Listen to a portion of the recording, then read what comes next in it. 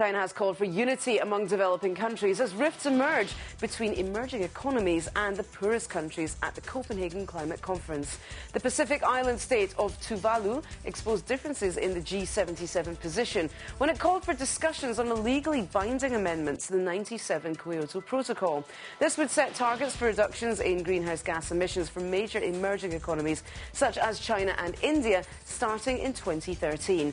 The move, backed by dozens of the poorest countries most vulnerable to climate change, was blocked by China, India, Saudi Arabia and other large developing nations. Police are holding 3 people suspected of selling milk powder tainted with the industrial chemical melamine. But officials in Shanxi province managed to stop 5 tons of contaminated milk from entering the market.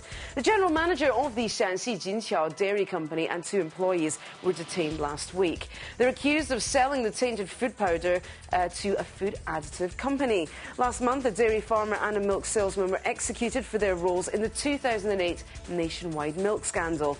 Then, milk powder laced with melamine killed at least 6 children and made hundreds of thousands ill.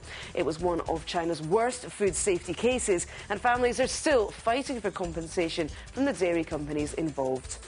China's health ministry says the number of deaths from H1N1 flu has soared to 325, and more than a third of those fatalities were reported in the first week of this month. The total number of H1N1 cases in the country exceeded 100,000 by Monday.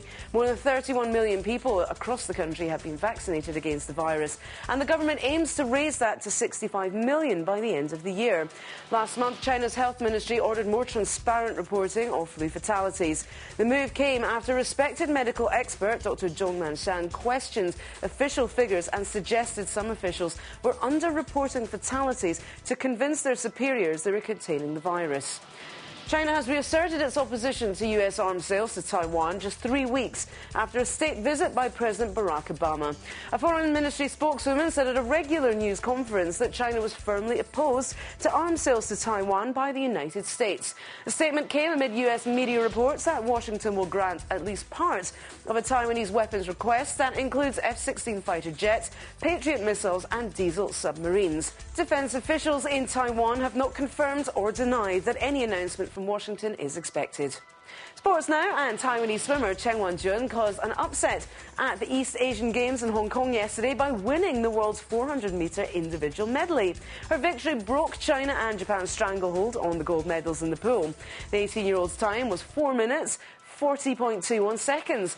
Liu Jing, a member of China's World Championship winning team, was second, while her compatriot Zheng Rongrong came third. The final day's results gave China a final gold medal tally of 20 at the pool to Japan's 19. Now, with 3 days left at the Games, China has the most golds with 55, 20 more than Japan. South Korea is in third place with 28 golds, followed by Hong Kong with 10 and Taiwan with 6.